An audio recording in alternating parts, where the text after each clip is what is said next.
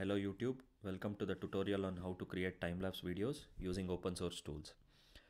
For this tutorial today, we will use RawTherapee and Blender, which are running on Ubuntu 14.04.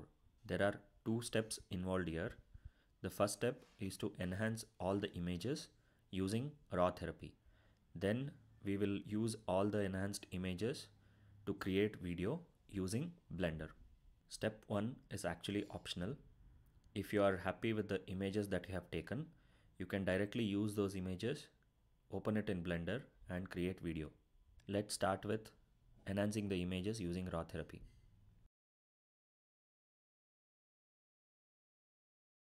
First, we will load all these images into RawTherapee by browsing to the folder where all the images are located. So once the file browser loads all the images, we will double click on any one image, which will open the editor for us.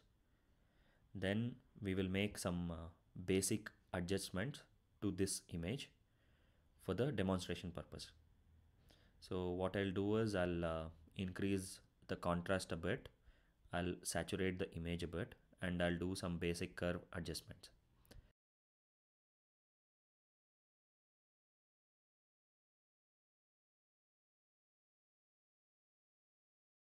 Let me also change the white balance a bit.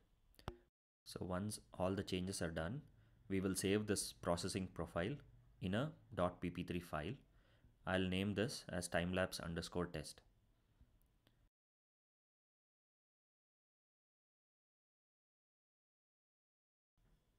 So now we will go back to the file browser tab,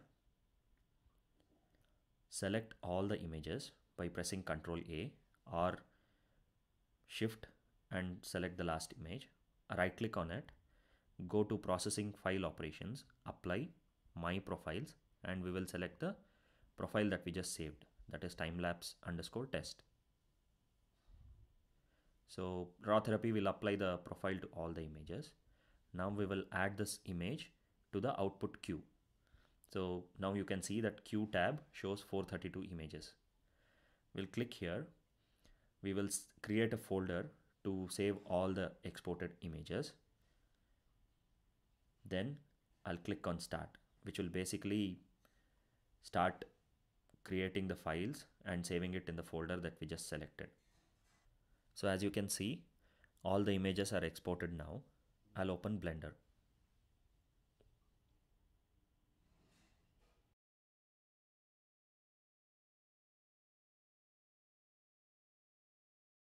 This is the video editing tab that you're seeing now. But when you open the Blender for the first time, it will drop you into this default view. You have to change it to the video editing mode. So this is the video preview window on the right. Then you have video sequence editor where you load all the images. The bottom one is the timeline and the left one is the property window where you can specify all the properties of the video. Now let's add all the images into the video sequencer window.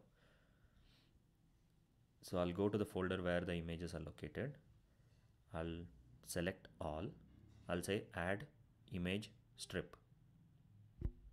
Now you can see that these images are loaded as a strip in the video sequence editor and there are 432 frames. So let me just zoom out. The total video length is 17 seconds and then 23 frames. So you can change the frame rate in the properties window and the length of the video changes automatically. You can also set a custom frame rate. Say I'll set it to 20. See the length now, it's automatically changed to 21 seconds. Let me set it back to 24 frames per second. Now what I have to do is, this frame is 432. I have to set the end frame range to 432. So now if I play back this, it will show me the video. I'll also show you how you can do some basic color correction for this video. So this will help if you have not enhanced the images using RawTherapee. First, select the strip using right mouse button. Then on the properties window on the right, go to the end and select add strip modifier. So there is color balance, there is curves, there is brightness and contrast.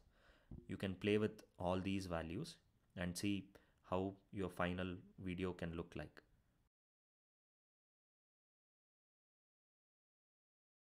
Once you're done with the color correction, you are ready to render this video.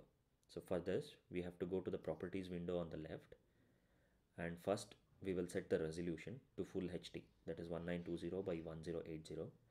Then we will select the output folder where the video will be rendered. Then we will select the video format and the codec.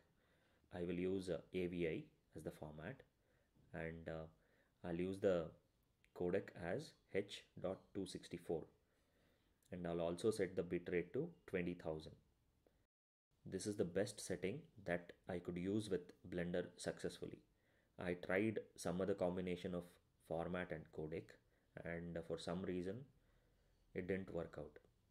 Once you set everything, click on animation button. So as you can see, the sequence editor progress bar and video is getting rendered. So once it's done rendering, I'll go back to the folder where the video is located. Let me just play it.